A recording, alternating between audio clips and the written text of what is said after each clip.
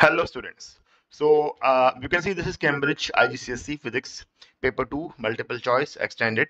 It's 062523 May June 2023. So we are going to solve this paper. So let's start with question 1. The speed time graph shows the motion of an object. Okay, you can see the speed time graph. As you know, over this part you can see the object is accelerating. Here is the constant velocity and the object is again deaccelerating. Okay, now how far does the object travel at constant speed? So see, this part represents the constant speed. So what was the speed? The speed was 5 meter per second. The object is moving with the speed of 5 meter per second, and for how much time? So time is from 5 to 15, that means the time is 10 seconds. Okay, now the question is how far does the object travel? So distance is speed into time. So speed is 5 into 10. So that will be 50 meters. So the object has traveled 50 meter with a constant speed. So B is the correct option. Okay, next one. Which statement, question 2, which statement about a falling object accelerating close to Earth's surface is correct? Now object is falling and it's obvious that when the object is falling, it is undergoing an acceleration due to gravity, which is 9.8 meter per second square. You know this. Okay. First part, the weight of the object is increasing. See, this statement is only wrong. See, weight of the object remains constant. It is not increasing. And the force of air resistance on an object is decreasing. No, this is a wrong correct statement. B, the weight of the object and the force of air resistance on the object are of equal magnitude. It cannot be because the weight acts in the downward direction and the air resistance acts in the upward direction. Okay, air resistance. Now we know that when the object is falling, it is moving under an acceleration g, which is 9.8 meter per second square. So if there is an acceleration, there is a resultant force. And so hence these two forces cannot be equal because otherwise the resultant force will be zero. Hence B is also not correct. C part. The weight of the object is constant, but the force of air resistance on the object is increasing. Yes, the weight of that object remains constant throughout the motion, and also the force of air resistance is increasing because as the object is falling down, its speed is increasing because of this acceleration. So hence the air resistance will also increase with the speed. So hence I think D, C is the correct part. D, the weight of an object is less. No, it's not possible for the weight of an object to be less than the force of resistance because otherwise the object will fly. So second C part is the correct one. Now question 3. An aircraft is moving at 60 meter per second in a northerly direction. When a crosswind from the east starts to blow, the speed of the wind is 13 meter per second. Okay, what is the magnitude of aircraft's velocity when the wind is blowing? So let's draw this in like whiteboard. See, it's saying the aircraft is moving in the northerly direction. Okay, now this direction is north, and then the wind starts to blow towards east. As you know that this is east, west, north, south. So you can see the the speed the crosswind from east. So it's from east, which is at a speed of 13 meter per second. So from east means from east will be that the wind is blowing in this direction. So this is 13 and this they have given out to be 60 meter per second. It's obvious that now because of this wind, the direction of the aeroplane velocity will be this. Okay. Now as we can see that this is east, this is from east and this is going north, so this is 90 degree, and this is the velocity of the aircraft, which can easily find by the Pythagoras theorem. So this v square will be equals 13 square plus 60 square. So what will be v? V will be under root of this 13 square plus 60 square. So if you solve this, 13 square is actually 169 and 60 square is 3600. So 169 plus 3600 plus 169, this is how much? 3769. If you under root of this answer, this will be around 61.39 meter per second. So see, what's the we can see 61.39, that means C is the correct one, rounding it off. So this 61, Third C is the correct answer. Okay. Now let's move on to the fourth one. Two rectangular blocks consist of different materials. Four different methods are suggested to compare the two masses. Okay. Now to compare the two masses, okay, compare the acceleration with which they fall freely. So this option is not correct because this option is because because in fact if you take different masses of the body, even if you take 1 kg and you take 100 kg and you just make them fall freely, so the acceleration is same, which is 9.8 for both of them irrespective of the masses. So one is not a correct statement. Compare the values of the length into breadth into height. No, because this will just give you the volume. And hang the third one, sorry, hang each in turn from the same spring. Compare the extension. Yeah, three is the is the good way because the like among these two, the which will have more mass, you will see the more extension in the spring. So we can compare the extension. And fourth one, place one in the right hand of the pan of a beam. Yeah, if you see, this is the beam balance, this is one pan, this is the beam balance, and the other in the left hand of the pan, the one which is having the more weight will go down and the other will go up. So this is also a correct way. So which method gives comparison of two masses? So it's 3 and 4. So C is the correct option. 3 and 4. Okay. The next question. And students, one more important thing before going further. Please do subscribe to my channel because your subscription really motivates me to make such videos. So please do like and subscribe. Thank you very much. So now continuing with our video. Fifth. An object in a space probe above the earth weighs 3.5 Newton. Okay, weight is 3.5 Newton. The gravitational field strength at the height of the space probe is 7 Newton per kg. Okay. The gravitational field strength on the earth's surface is 9.8 Newton per kg. So this is, we all know. What are the mass and the weight of an object on the earth's surface? Okay. So we have to find on the earth's surface. See, first of all, we can calculate the mass because see, we know that W equals mg. Here what is W? W is given as 3.5 into mass. G above the earth's surface is 7. So what will be mass? 3.5 divided by 7 is the mass, which is actually 1 by 2. So this is 0.5 kg. And we all know that mass remains the same whether you are in a space or any other place in the space, the mass, or on the surface of the earth, mass will remain the same. So mass is 0.5 kg. 0.5 kg. Now gravitational field strength on earth's surface is 9.8 Newton. So we can find the weight is equals to mg, which is 0.5 into g is 9.8. So this is 0.5 to 9.8 is 4.9 Newton. So on the earth's surface, what is the mass? 0.5 kg and the weight is 4.9 Newton. So fifth B is the correct option. Okay. Now moving on to the sixth question. A cyclist is traveling in a straight line along a horizontal road at a constant speed. Okay, so see, constant speed. It's not accelerating, it's a constant speed. A constant driving force F acts on the cyclist in the forward direction. So see, this is the driving force F. Which statement about the magnitude of, now frictional force, we know that frictional force will always act in the opposite direction. Take this as small f. Acting on the cyclist in acting on the cyclist is correct. Okay, the magnitude is equals to F. So see, this is the important point. Constant speed means its acceleration is 0. So that means the net force should be 0. So the net force should be 0. That means this forward force should be equals to the backward force. So this F equals to F. Means the force of friction should be equal in magnitude of F. I think A is the correct one. Okay, the magnitude is smaller than F but greater than 0. No, because that has to be exactly equal. So these are not possible. The magnitude is greater than F, the magnitude is 0. No, not possible. Because of the constant speed, so these two forces will be equal. Okay, seventh. A spring has an unstretched length of 3 centimeter. Okay, when a force of 60 Newton is applied to the spring, its length increases to 5 centimeter. Okay, The limit of proportionality is not exceeded.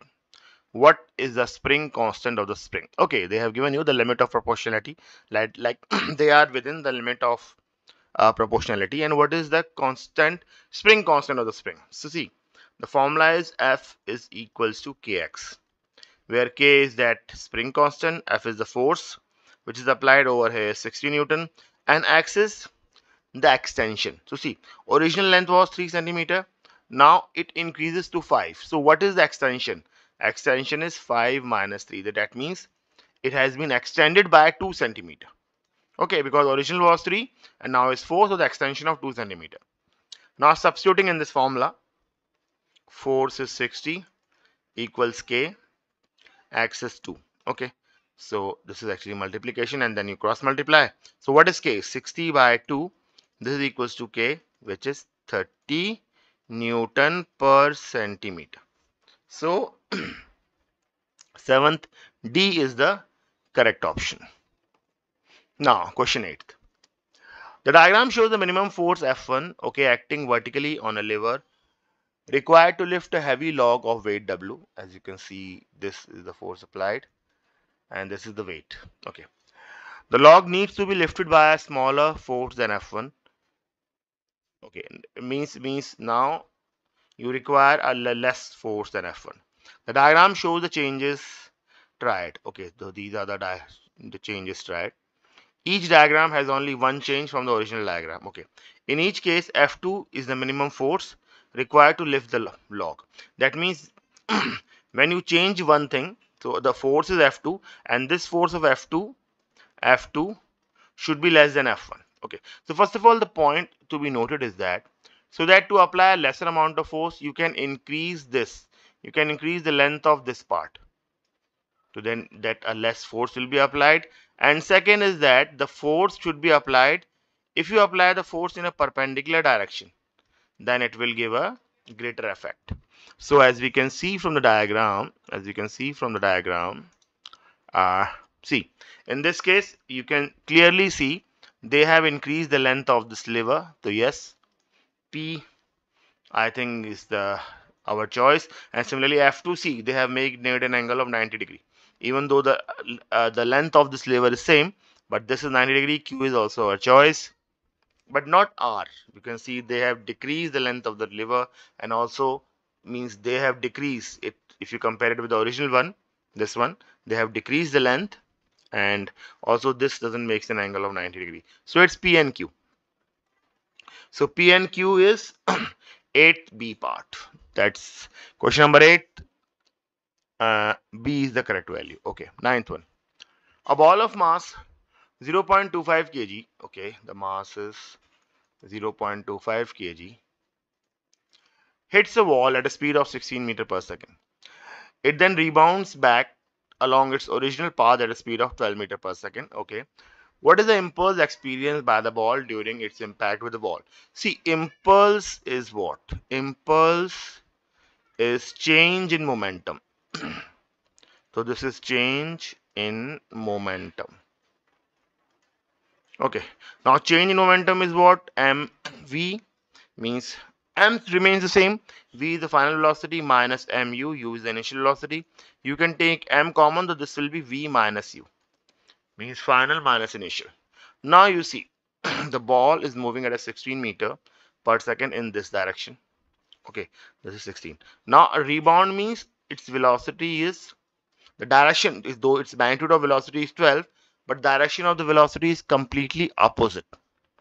Okay, let's see how to find the change. If we are taking this direction from left to right direction as positive, so this will be 16. Change in velocity will be 16, and this direction as negative, so the velocity of this will be minus 12. So 16 minus of minus 12, that is 28. So change in velocity is actually 28 meter per second. Or if you consider this as the final velocity, see, if you consider 12 as the final velocity, so what will be the change in velocity? See, this will be minus 12 because we are taking this direction negative, this direction as negative, so this will be minus 12 final minus initial because this is the positive direction. So which is minus 28 meter per second. Okay, though minus sign just tells you the direction. Minus doesn't mean that this minus 28 is less than this 28. Minus 28 means is just this is the change in the direction. So what you will take? You will take the modulus 28. So impulse will be is the change in momentum, mass is 0.25 and change in velocity is into 28. So 0.25 into 28, you substitute in your calculator, this is 7 Newton second. So ninth, D is the correct one. Okay, 10th one. A bicycle braking system transfers energy from kinetic energy store to the internal energy store.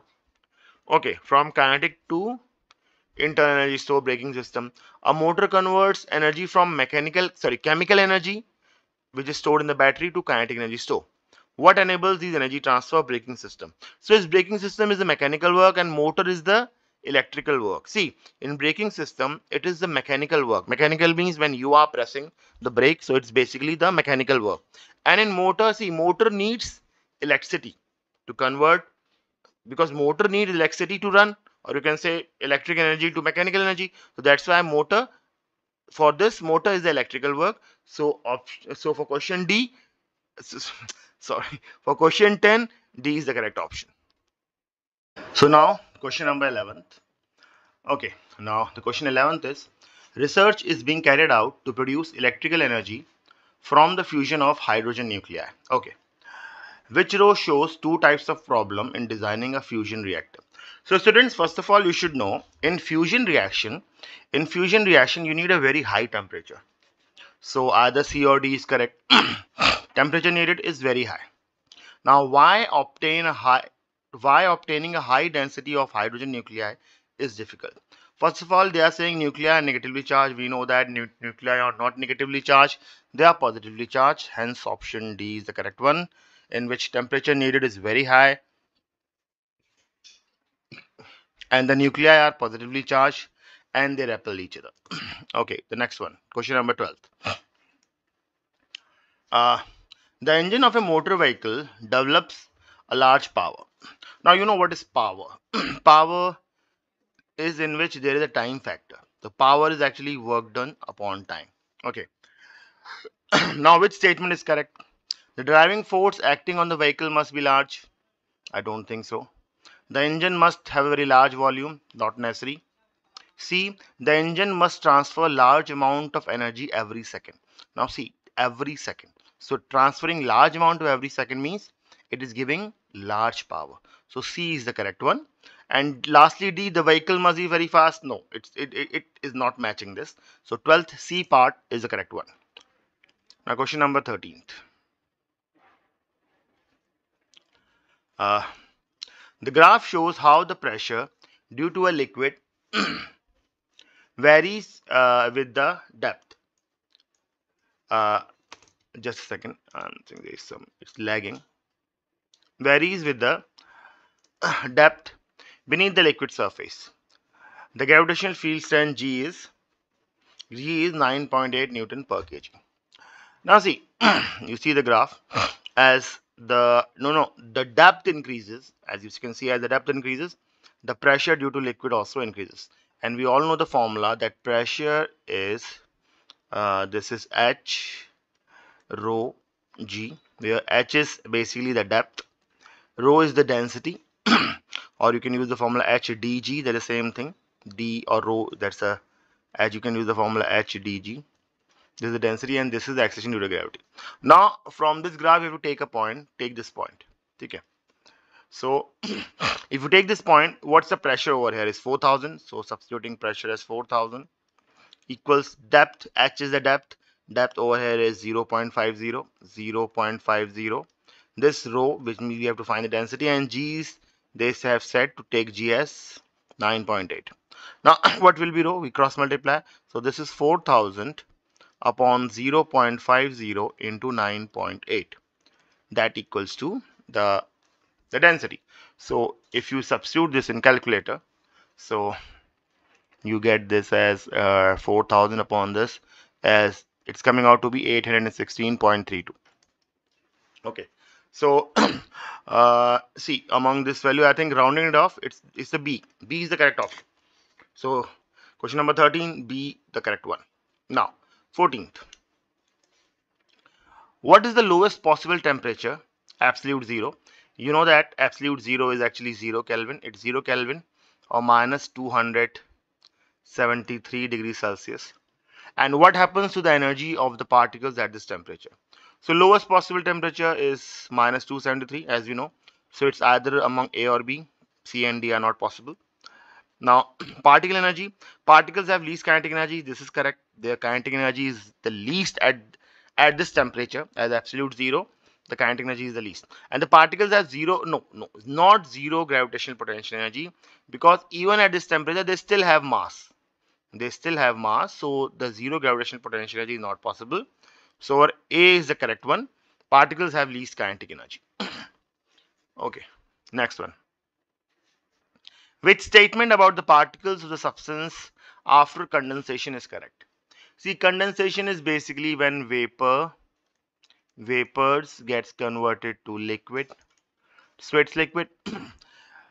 The particles, they are close to each other. First of all, in vapors, you know they are far away, but in liquid they are closer. Closer means as compared to vapor. Okay, so they are close to each other. They are close to each other, either A or B. C and D cannot, because they are saying they are far apart. They are far apart, not possible, because condensation, liquid to vapor, and liquid particles are much closer than the vapor particles. Okay. A, they are close to each other and slide over each other. So I think A is the correct one, because they can slide over each other. Now let's see B. They are close to each other and vibrate. See, vibrating about the fixed point is for the solids, not for the liquids. And in the question it said condensation, so vapors to liquid. So B point is not correct, because that's for solid, not for liquid. Hence they are close to each other and slide over each other. Okay, question number 16. Two otherwise identical cars, okay, one black and one white, are at the same initial temperature. The cars are left in bright sunshine and their temperature increases. During the night, their temperature decreases. Okay. Which car shows the great range of temperature increase and which car shows the great rate of temperature decrease? See, one thing that you should know is it is the black color. Okay. It is the black color which absorbs more light. It absorbs more light, as well as it radiates also. It radiates also fast. Both absorption and radiation is very fast. So it's basically, in case this will be case A only, because greater rate of temperature increase, because absorption power of black is like more, and in fact the radiation is also more in case of a black color. So greater rate of temperature decrease will be black only. So 16th A part. Next question is 17th. A drop of water from a tap falls onto the surface of some water of constant depth. Okay, so this you can see view from the above. As you know, this goes like this. Water waves spread out on the surface of water. Which statement is correct? See, first of all, as you know that in this case, these waves are they go like this. So these are what? These are transverse wave. Okay, these are transverse waves which go in the form of crest and trough. So A or B cannot be correct, because they are saying waves are longitudinal. So they are not longitudinal, they are transverse waves. Okay. Now between C and D. The waves are transverse and travels at the same direction at the same speed in all direction. Yeah, this is the correct one, because their speed in all the direction is same, is constant. Okay. D part, the waves are transverse and travel more quickly in one direction than in others. No. When the speed is same, that means it's same in all direction. So 17th C part is correct. Moving on to the D1. Each point F is one focal length. Okay, one focal length. This is one focal length. From the center of the lens, each point 2F. 2F is two focal lengths from center of the lens. Okay. Which diagram shows a converging lens being used as magnifying lens? Okay, magnifying lens, I think in these two cases, in this case image is very short, in this case is not so big. Magnifying is in these two cases, but this is more magnified. So I think D is the correct one, because as you can see the image is also erect. First of all, when we are using as a magnifying glass, you should get a direct image, and you can see the object is between the focus and the optical center. So D is the correct one. 18th, the part D is the correct one, which can be used as a magnifying lens. Okay, next one. A monochromatic ray of green light in air enters a block of glass. Right. Which property of the ray of light always remains the same as it moves from air to glass, wavelength, speed, frequency, direction? See, see, if you consider this as a different medium, so you know that the light changes the direction. Okay, so direction changes, it changes. Now, why does the direction changes? Because light has different speed in different medium. The speed is also changing. And why it has different speed in different medium? Because wavelength changes as it travels from one medium to another. So what remains the same is the frequency. So 19th C is the correct one. Question number 20th. A narrow beam of white light passes through a prism and is dispersed into a spectrum. Okay, which row is correct? So you have to basically answer 3 to 1. See, if you remember that in a prism, if you remember the pattern V, I, B, G, Y, O, R. Okay, so and the lights that they are giving you is blue, yellow, red. Okay, so see, it doesn't mean option A is correct. What I'm saying is that the color that they have given you is blue, yellow, and red. Okay, so what will be at number 3? So color 3 will be, see, as we go, it's blue. Color 3 is blue, yellow is 2, and the first one is red. 2, and this one is red. So color 1 red, color 2 yellow, color 3 blue. C is the correct one. So students, this is an important thing. You should remember this. Vibgyor, violet, indigo, blue, green, yellow, orange, and red. Okay, now the next question. So now question 21. Okay, a student writes 4 statements matching a communication system to the region of the electromagnetic spectrum that it uses to transmit signals. Okay, which statement is correct? A, wireless internet uses visible wavelength. No, it's not correct. Wireless internet uses radio frequency. Mobile phone uses X-rays. No, they also use radio frequency. Cable television uses infrared wavelength. Yes, cable television uses infrared wavelength. Bluetooth uses ultraviolet wavelength. No, it uses microwave radiations. Okay, so 21st C is correct. Now 22nd. A ship sounds a horn when it is 790 meters from a cliff. Okay, a passenger on the ship hears the echo 4.8 seconds later. Okay, that time is 4.8 seconds later. What is the speed of the sound? See, now you have to calculate the speed of the sound. So let's go to the whiteboard and let's make a picture of it. See, considering this as a cliff, okay, and this as the water, here is the ship. Now ships sends the signals. So this distance from over here is considered 790 meter. Now after reflection it goes back, and from which this ships will receive the signal. So basically it has covered twice the distance. So twice the distance, 790 into 2 means how much distance it has covered? 1580 meter is the distance that it had covered. Okay, now what's the time? As now, oh sorry for this. Now let's go back to the question paper. The time is 4.8 seconds. Okay, so time is 4.8 seconds. Okay, so what's they asking? They are asking the speed. So what's the speed? Speed will be, the speed will be distance upon time. So what's the distance? Distance is 1580 meter upon time is 4.8. Now if you do 1580 upon 4.8, that comes out to be 329.167 meter per second in my calculator. So going back to the paper, which I rounded off, will be 330 meter per second. So for the question 22, B part is the correct one. Question 23. Which row gives the metal used to make the core of an electromagnet and one property of the electromagnet? Okay, see, electromagnet is basically uses iron. It doesn't use steel because it will make a permanent magnet. It's iron and it's a temporary magnet. So 23B part is the correct one, because in an electromagnet it should be a temporary magnet. Because what's an electromagnet? When you switch on the current, it behaves as a magnet, and you switch off the current, it stops behaving as a magnet. So basically you have the total control to it. So that's why temporary magnet, because permanent magnet will be of no use, because once it is a permanent magnet, then you will lose control. So the total point of being electromagnet is 0. So it's B, iron, and made used for making temporary magnet. Question number 24.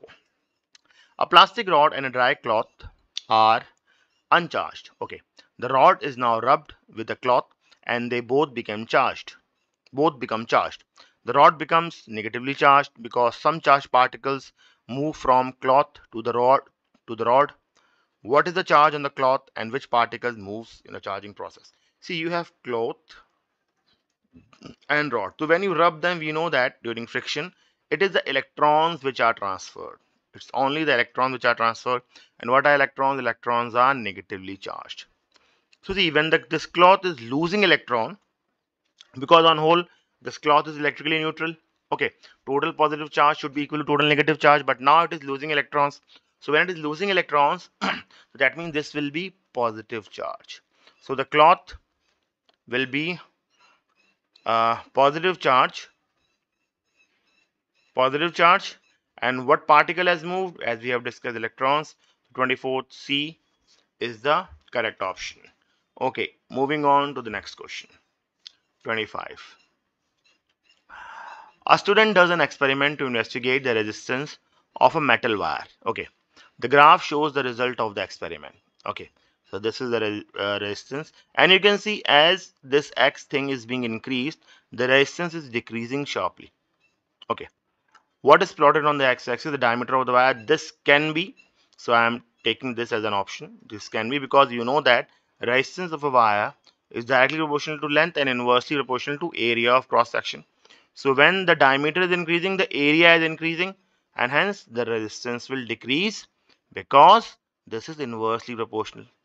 The length of the wire, no, because it is directly proportional. So if this quantity will increase, the resistance will also increase.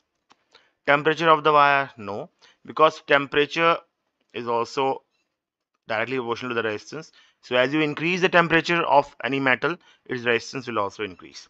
And over here, as you can see, if you are increasing X, the resistance is decreasing. And the current in the wire, see, current does not have a very big effect on the resistance. So 25th A is the correct one.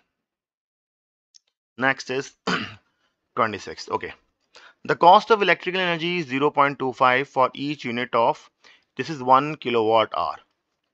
A 2200 watt heater is switched on for 48 minutes. Okay, 2200 watt heater. Okay, what is the cost of the use? So basically, we have to convert this to kilowatt and this times to hour, because unit is given as $0.25 in 1 kilowatt hour. So it's 2200 watt. So if you divide it by 1000, which is 2.2 kilowatt, and this is kilowatt, sorry, and this is 48 minutes. If you divide it by 60, you will get hours. 48 by 60, if we do it in the calculator, I am getting 0.8 hours. This will be a, so what is kilowatt hour? 2.2 into 0.8, so that will be 1.76 kilowatt hour. Okay, so this kilowatt hour and we know that when the cost of one unit, which is 1 kilowatt hour, is $0.25, so the cost of this will be, you just multiply with 0.25 into 1.76. So in the calculator, this comes out to be $0.44. Okay, so 26th A is the correct option. Okay, moving on to the next question, 27th. Yeah, 27th. A table describes 4 different resistance wire. They are all made from same metal. Okay, they all are from the same metals. Which wire has the smallest resistance?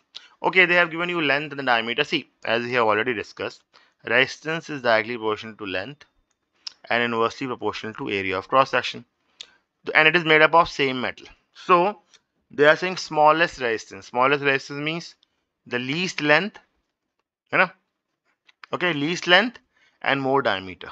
So least length is among AB and more diameter is B. As you can see, the length is 2, which is the least, and diameter is 1.5, which is the highest. Again, resistance is directly proportional to length. Resistance is directly proportional to length, but resistance is inversely proportional to area of cross section. Next question. The circuit shown contains 3 switches and 4 lamps PQRS. Okay, switch 1, 2, 3, and 4 lamps PQRS. Which switch must be closed to light only lamps P and R? See, for the lamps P, the switch 1 should be closed so that the current can flow in this direction. Okay, so the circuit is completed. Also, if switch 1 is closed, it will not go to lamp Q, but yes, it will go to lamp R, and it will go like this. So lamp R will also light, and we have to light only P and R. So I think only switch 1. Yeah, A part, only switch 1. You can see 28th A part is the correct one. 29th. The diagram shows the magnetic field around a solenoid carrying electric current. Okay, this is a solenoid magnetic field. What happens to the strength of magnetic field and the distance between the field lines when the current is increased? See, when you increase the current, the strength of magnetic field strength. Okay, when you increase the current, the magnetic field strength also increases. So increasing the current will increase the magnetic field strength. Among C and D, strength of magnetic field strength will increase, and the distance between the field lines. See, when there are stronger magnetic field, so you can say that the distance between the magnetic field lines will be less, because in a strong magnetic field there is more density, means the field lines are closer to each other. So if the field lines are like this, so this have a strong magnetic field. If the field lines are like this they have a weak magnetic field. So when you are increasing the current, the magnetic field strength will increase, but the distance between the line will decrease. Hence the C part. 29th C part is the correct one. Okay, 30th.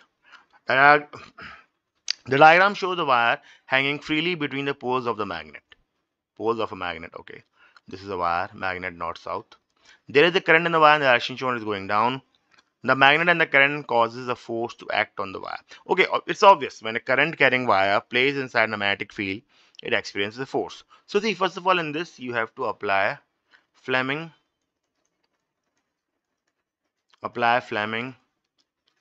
left hand rule.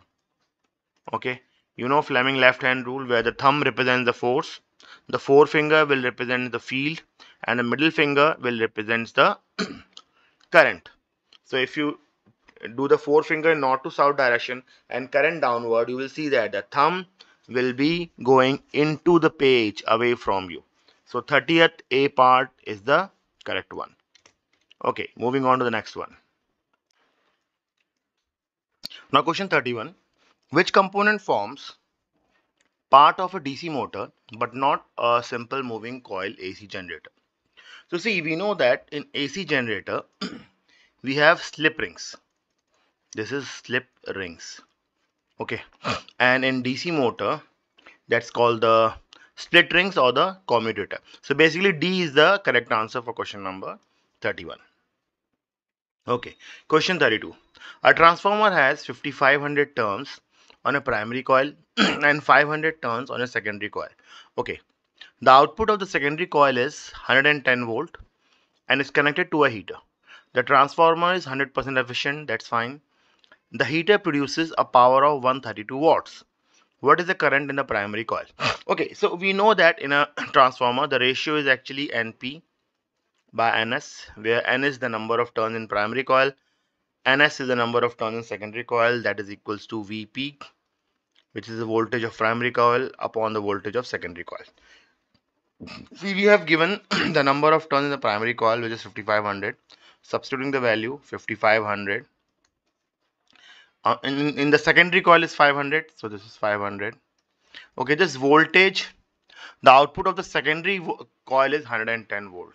So this secondary coil, we have to find the voltage of the primary coil. So This is 110. Now what will be the voltage of primary coil? You cross multiply. So this will be 5500 times 110 upon, you do 500 actually, 500, that equals Vp. So that's the primary voltage. So if you solve this, 1 2 1 2, and you cancel this is 110. So 11 into 110 is 1210 volts. So this is the primary voltage. Now it's saying what's the current in the primary coil. See, we also know the formula. Power is V into I. Okay, so what's the power? Power is 132 watts, and we have calculated the potential, which is 1210 times I. So what is I? I is 132 upon 1210. So 132 upon 1210. So this will be, if you put it in the calculator, this will be 0.11 ampere. So 32nd A is the correct answer. Now next question, 33. The scattering of alpha particles from a thin gold foil produces the following observations. Okay, most of the alpha particle pass through the foil. Okay, most of the alpha particles are virtually undeflected. A small fraction of the alpha particles are deflected through large angles. A very small fraction of alpha particles bounce back from the foil. Okay, we all know that. What conclusion does not follow from this observation? Okay, most of the mass of the gold atom is in the nucleus. Yeah, that's correct, because it's a small fraction of alpha particle are deflected through large angles. Most of the atom is empty space. Yeah, because they passes through the foil undeflected. A nucleus consists of proton and neutrons. Okay, we can take this point 33C part, because see, it's fine. Nucleus must be similarly D. Nucleus must be charged.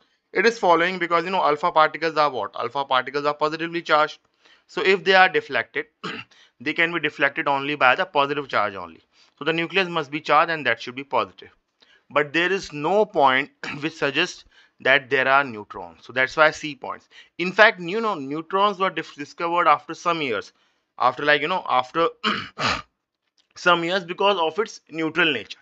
So that's why C is the, for third question 33, C is the correct one. Okay, 34th.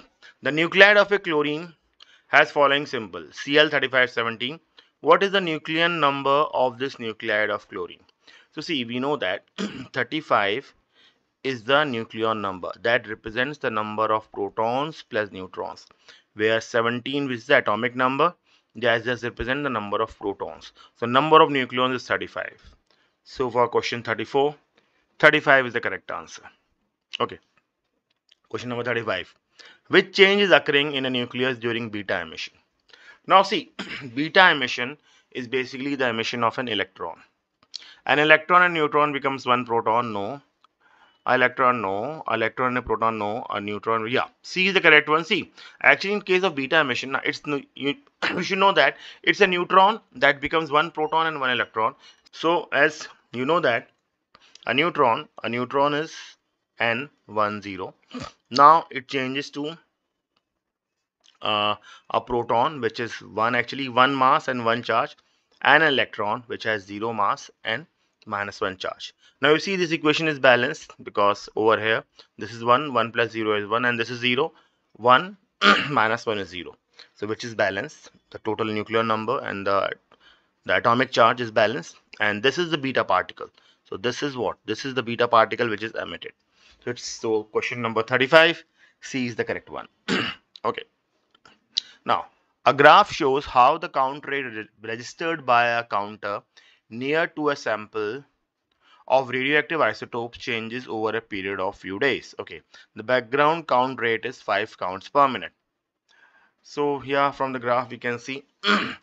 So what we have to find? We have to find the half-life of the isotopes. So basically half-life is the time taken for the substance to become half of itself, and or if we are measuring it in terms of counts per minute, so that will be to become half of the counts per minute.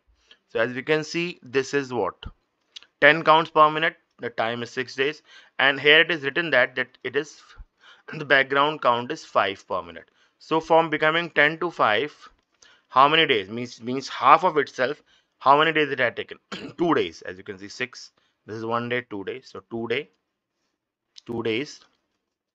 So half-life of the isotope is 2 days. So question 36 is the correct answer. Okay, 37th. Which row about the orbits of Earth and the Moon is correct? Now see A, B, C, D. Okay, approximate time from the Earth to orbit the Sun, we all know it's 365 days. And approximate time for the Moon to orbit the Earth is 30 days. Yeah, that's a straightforward answer. 37th D part is the correct answer. Okay. Which statement about the orbits of comet is correct? Okay. Comets, see, first of all, comet have elliptical orbits. See, if this is, and the Sun, this is the Sun. So comet is like, this is the orbit usually the comets follow. Okay, so C and D is not the option because they are saying circular orbits, so it is between A and B. Comets have elliptical orbits and the Sun is at the center of orbit. No, Sun is not at the center of orbit. As you can see, this is not the center of this elliptical orbit. The center must be somewhat over here. So comets have elliptical orbit and the Sun is not at the center of orbit. 38th B is the correct answer. Okay, 39th. Which row describes the power source of a stable star? Now see, for the stable star, we all know that for the stable star, it is actually the nuclear fusion. Nuclear fusion which is taking place. So the type of nuclear reaction is fusion. A and B is not possible because it's saying fission. And what goes? It's changed hydrogen to helium. So the fuel is basically hydrogen for the stable star. So question 39, C is the correct one. Okay, 40th, the last one. Which quantity can be determined using the brightness of a supernova in a distant galaxy? Now see, the speed at which the galaxy is moving away from Earth. Okay, supernova in a distant galaxy. The distance of the galaxy from Earth, the Hubble constant, the age of universe. No. I think B is the correct one. The distance of galaxy from the Earth. See, this information is crucial for calculating the distance to the galaxy. Now, what does it relate? It relates to the inverse square law. You know what's the inverse square law of brightness? That more farther the more the distance of any star or supernova, lesser will be its brightness.